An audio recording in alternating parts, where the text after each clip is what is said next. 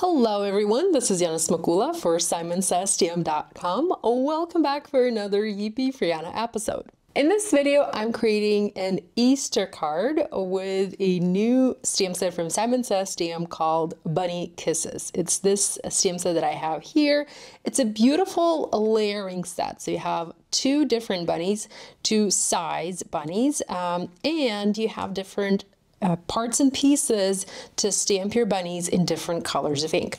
If you flip to the back, you can see examples of some of the bunnies already stamped, and they just look absolutely adorable. So you have the body for the bunnies, you also have the insert for the ear, the nose, a little blush. There's also another ear and a tail. This stamp set includes a couple of sentiments. My favorite is "Somebody loves you," and there's also "Happy Easter," and then "Bunny Kisses" and "Easter wishes." It's a really fun stamp set for Easter cards. There's also a set of coordinating dies, and these cut all the images out in this set, including even the sentiments, which I really love. I did not do the die cut sentiments for my card today. I did die cut one. I just had to stamp this one. So I stamped "Somebody Loves You" and I cut it out using the coordinating die. And then of course you also have even the little dies to die cut the hearts. I'm also going to use a scalloped die. It's a coordinating die to this Ornate Borders and Frames die set. And the largest die in this set is this beautiful scalloped frame. I thought that this would make a really cool scalloped shape card base. So what I did is I went ahead and I die cut a panel of sea glass cardstock using this die, and this is going to be the background for my card. It's not necessarily going to be the card base. I'll show you how I will do the card base later, but this what will show on the front of the card. Okay, let's go ahead and do some stamping.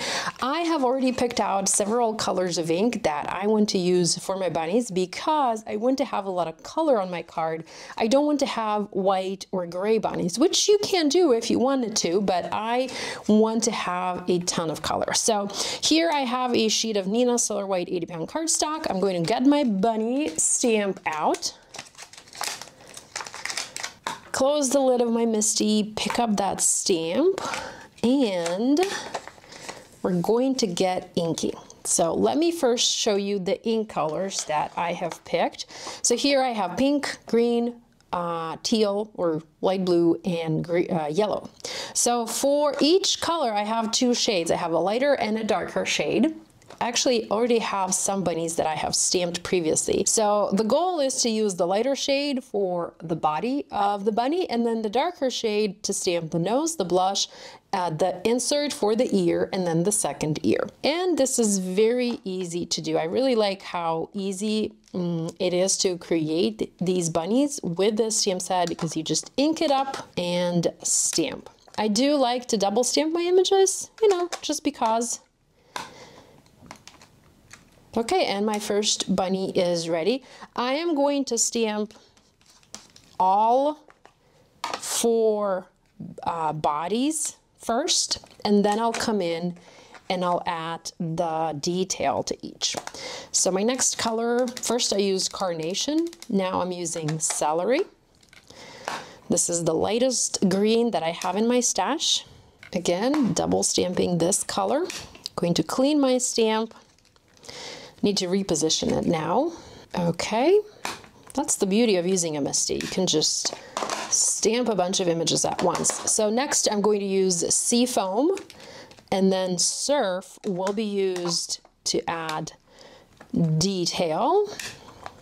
Now, if you want, you can also add a little bit of shading. You can be creative, you know, like add a little bit of darker blue inking at the bottom to have color variation to your bunnies. I didn't do any of that. I just wanted to have a solid layer of color on these. Just going to flip this one last time, and for the yellow bunny I'm using Sunbeam, and again double stamping this color. Need to ink it up a little bit better. Okay, I have my four bunnies stamped, and I'm going to do the nose the blush and the ear insert layer next. If you look at your stamp set, everything is labeled here for you, so that makes it very easy to use. So we just stamped 1B. Next, I'm going to do 3B. I will do the 2B, but I'll do that later, and I'll show you an easy way to do it. But so first, we're going to do the 3B. So that's the insert for the ear, that's the blush, and the nose. Let me go ahead and align that. Looks good. I'm going to zoom in so you guys can see how this aligns. So you can see the nose, you can see the blush, and then this part, I kind of try and center it over the ear so that it is placed in the center of the ear that is already stamped. Let's close the lid of the MISTI, ink this up with my darker pink. This is Peony color. Close the lid of the MISTI and stamp it. And there, looks super fun and super simple. I'm going to repeat stamping these until I have all of my images stamped.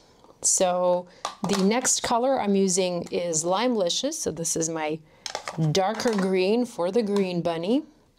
Now the green bunny, well, actually every bunny, if you look at the bunny, the blush and the nose color kind of looks weird, you know, because you would want these to be done in a more natural color. But I mean, my bunnies don't have a natural color. My bunnies are all funky colors. So I think it's totally fine to have the nose and the blush stamped in a different color of ink. My next color is Surf. That's the darker blue. Again, stamping this. I did not align this one perfectly, but that's okay. And we also have one last color left to do, and I'm going to use Citrine color. This is the darker yellow to stamp the detail on the yellow bunny. Okay, good. Next, I'm going to do the second ear, and that's this 2B stamp. Now, if you are using a coordinating die, you need to use the die. Let me grab it. So you need to use the die to figure out the placement for the second ear. If you are not using the die, it doesn't really matter if you position it precisely correctly. You can position it, you know, it can be off by a little bit. But if you are planning to cut these out, what I like to do is I like to position the die on my paper. I actually tape it in place lightly. Then I take my stamp, I place it over my die. So I use the die as a guide, and I place it over my already stamped bunny. I've zoomed in so you can see this a little bit better. And with that done, I close the lid of the MISTI. I remove the coordinating die, and then I just stamp this second ear as I normally would.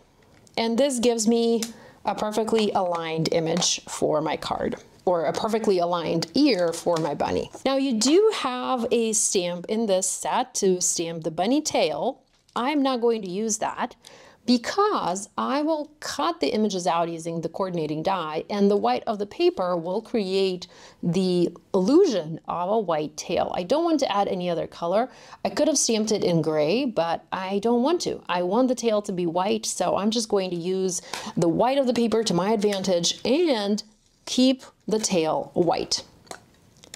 Now, if you want, you can also use some embellishments on a tail, you know, like those white pom-poms.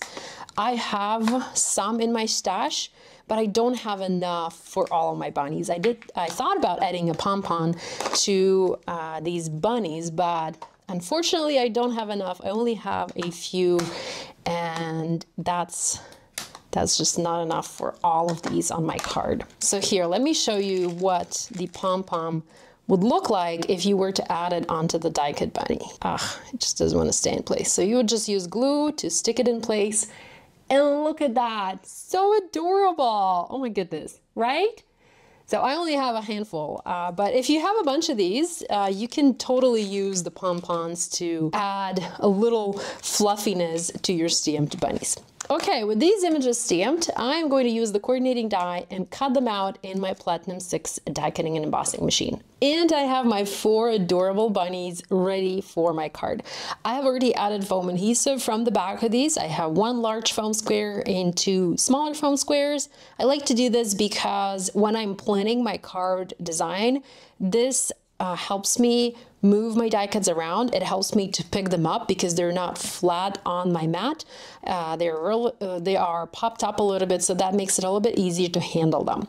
What I wanted to mention is that if you wanted to, you could definitely create more bunnies, and you can do different types of grid designs on your card. You guys know me, I really love to do, my grids. So if you wanted to stamp more bunnies, you could do a whole like a whole pattern with different colors of bunnies. I should have started with this teal one. So let's go teal, green, pink, teal, yellow, green, pink, teal.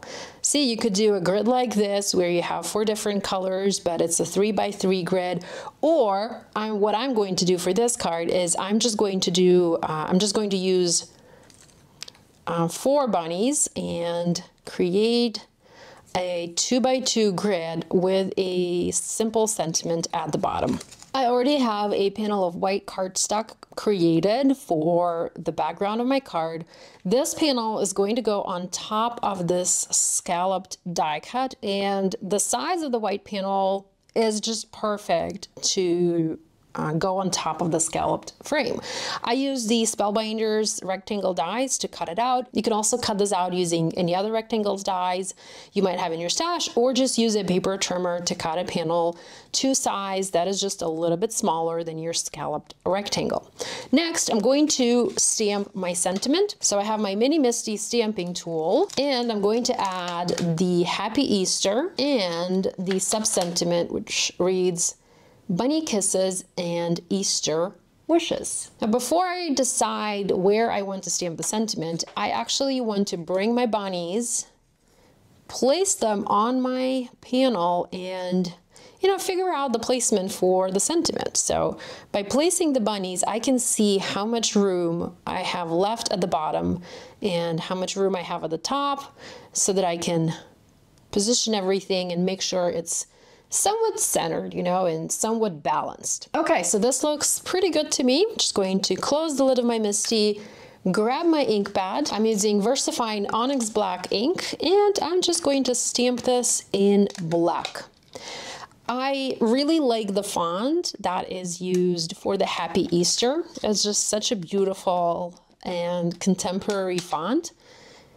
And I kind of like how the letters are not all facing one direction. They're kind of skewed a little bit, and I don't know, to me they seem kind of playful, just like the bunnies are. So the bunnies are playful, and then this sentiment is also very playful. With all the parts and pieces ready, I can assemble this card. So let me quickly show you what I have here.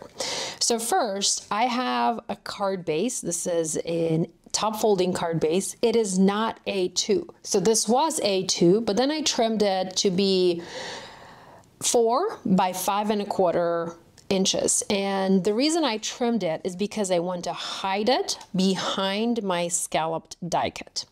So I'm just going to hide it like this, making sure that the white cardstock does not show on the front of my card. It does not.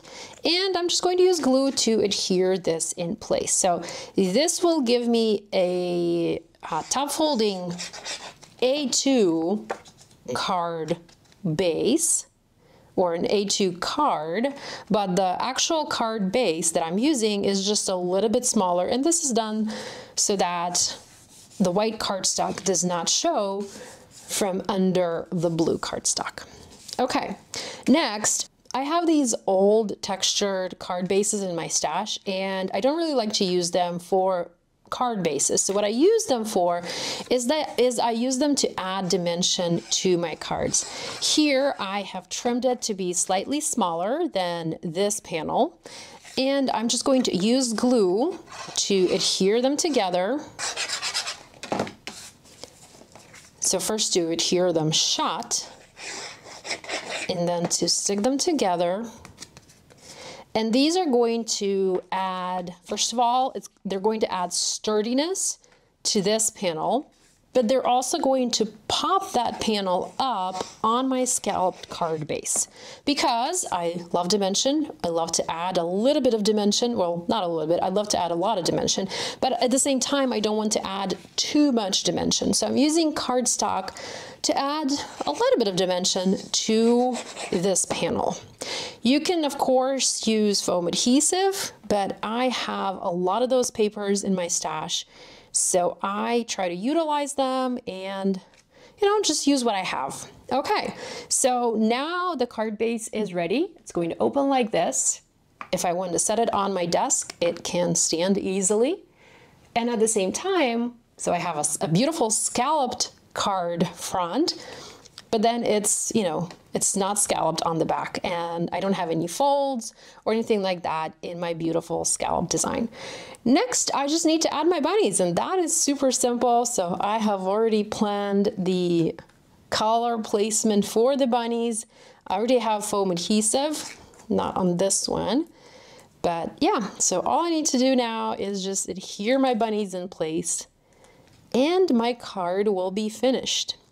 This card is actually very easy to mass produce in case you want to mass produce it. Maybe, you know, have your girlfriends come over and create a bunch of Easter cards, or create a similar card with your kids, especially if you have those pom-poms. Just imagine adding a pom-pom onto those cute bunnies. It would just look absolutely adorable. Okay, so I finished my card, and I also added a couple of splash drops from Simon Says TM to dress it up, you know, just to add a little bit of something extra to my card. And I love the way this turned out. Thanks so much for joining me today and spending time with me today.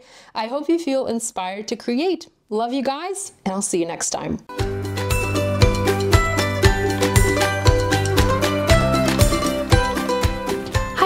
I'm Heidi, Simon's mama and founder at SimonsSaysStamp.com. Thank you so much for watching our video. If you like what you just saw, be sure to press the thumbs up and subscribe to see more great content.